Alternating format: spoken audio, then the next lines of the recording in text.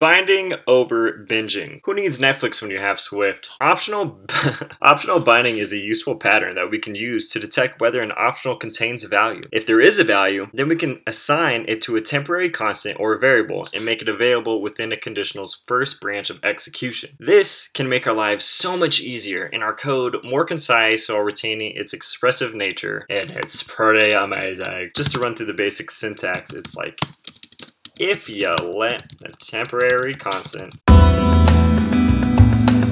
then we're going to do something with this temporary constant, else there wasn't a value in an optional, aka an optional is nil.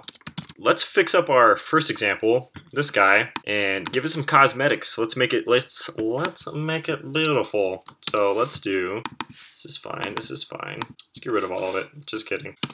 Let's do if let room number equal class room string, and then we're gonna print the bad boy. What a beaut. You guys are smart. We can see that the syntax for optional binding is more or less the same as the syntax using a constant used within a conditional. The constant room number just moved up to the top, you know? It just made its way to the first line. It's out here grinding, making its way to the top, baby. And this makes room number a temporary constant that is available within the first branch of the conditional, right here. If there is a value within the optional, a temporary constant is made available for use in the block of code that is executed if the condition is true. Furthermore, check it out, we no longer forcibly unwrap the optional. If the conversion is successful, then this operation is done for us and the optional's value is made available in the temporary constant we declared. Lastly, we could have declared the room number with the var keyword if we wanted to manipulate the value inside the first branch of the conditional. We could have written var. It's whatever, you know.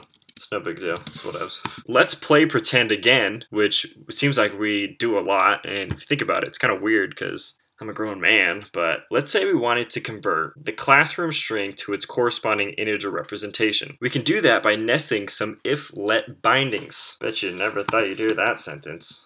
We can do an if-let classroom integer equal to int room. This is the conversion. You've seen this before. I'm just going to delete this guy. Forget about him. Can print.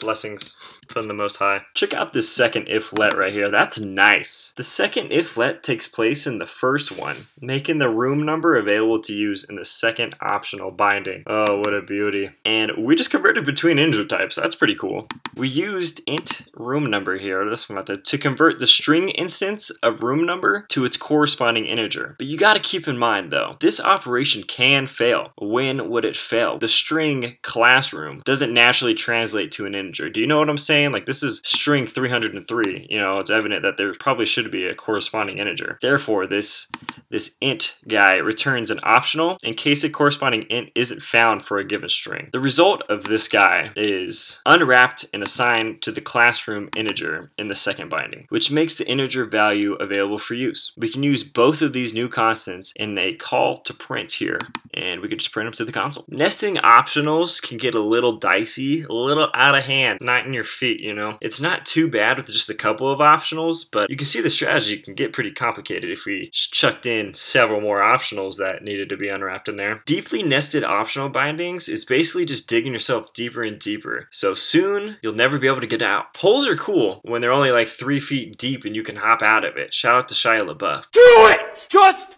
do it! Luckily though, there is a strategy that defeats this. We can unwrap multiple optionals in a single line, in a single if-let binding if we wanted to, and that helps us avoid the need for nesting multiple if-let calls, which can be nasty little boogers. But we'll see how to unwrap multiple optionals in the next video. I love you guys, and I'll see you in the next video. Subscribe. Okay, bye.